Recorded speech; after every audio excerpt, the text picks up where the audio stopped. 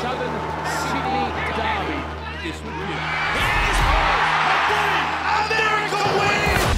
This is one of the most celebrated derbies in the NRL. St George Illawarra.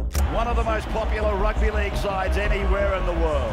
When you look at their magnificent history, there's more expectation on all of the Dragons who wear the famous jumper. The Cronulla Sharks. The pale blue and the black and the white, the undisputed underdog. It has been a remarkable journey. It's 1967 and the Sharks have just joined the comp. Cronulla is their first. The Dragons have won 11 straight premierships. Dragons with a glamour club. And the Sharks encroached on their players and territory. St George win the comp again in 1977 and 79. St George has won the grand final and the 1979 championship. Cementing the Sharks' role as the underdog. It was the late, great Jack Gibson that said waiting for a Cronulla premiership is like leaving the porch light on for Harold Holt. Fast forward to 1997. This year it's even bigger. It's 20 years since Greece. The game torn apart by Super League. The first Super League grand final ever. Third grand final for the Sharks, and as yet without victory. Reynolds will get his third. The first of the Super League grand finals. Gone to Brisbane. Hopefully next time we might win on. In 1999, the Illawarra Steelers merged with St George and the rivalry started to heat up again. A little bit of a dust-up in back play. Beautiful step by Blacklock. Peachy's over. He's away. Mundine. He goes down there and scores. A chance to bring it level. It's 18 points to 16. Bartram. Oh! He's missed it. Some jostling out there, but Cronulla have beaten the Dragons.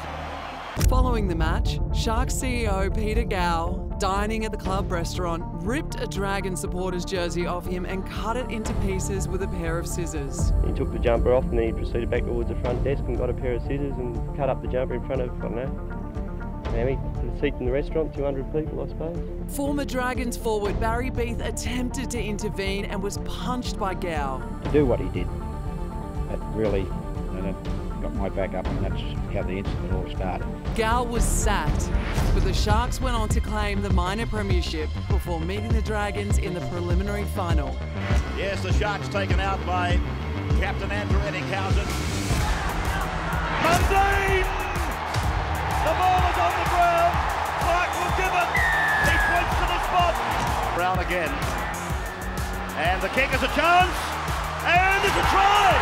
And it's not often you see David Peachy out left. Mundine! Mundine! He's away! And scores! There she goes! There goes another one! A late penalty try gave that year's grand final to the Melbourne Storm. Since then, the clashes have produced some spiteful affairs. And Preston Campbell's over! McGregor's over! Oh, what a combination!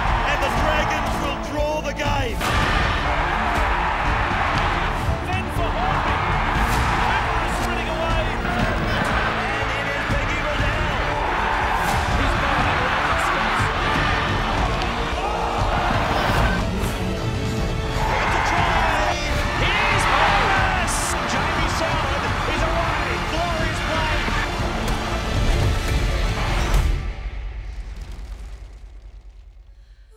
2010, the Dragons met the Roosters in the grand final.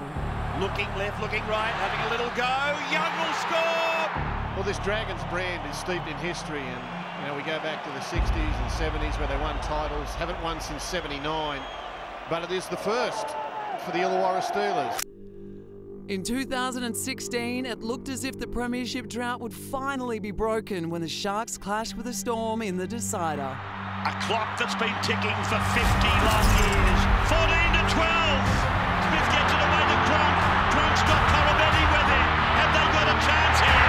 Corobetti's put down. The siren sounds. Cronulla have won it.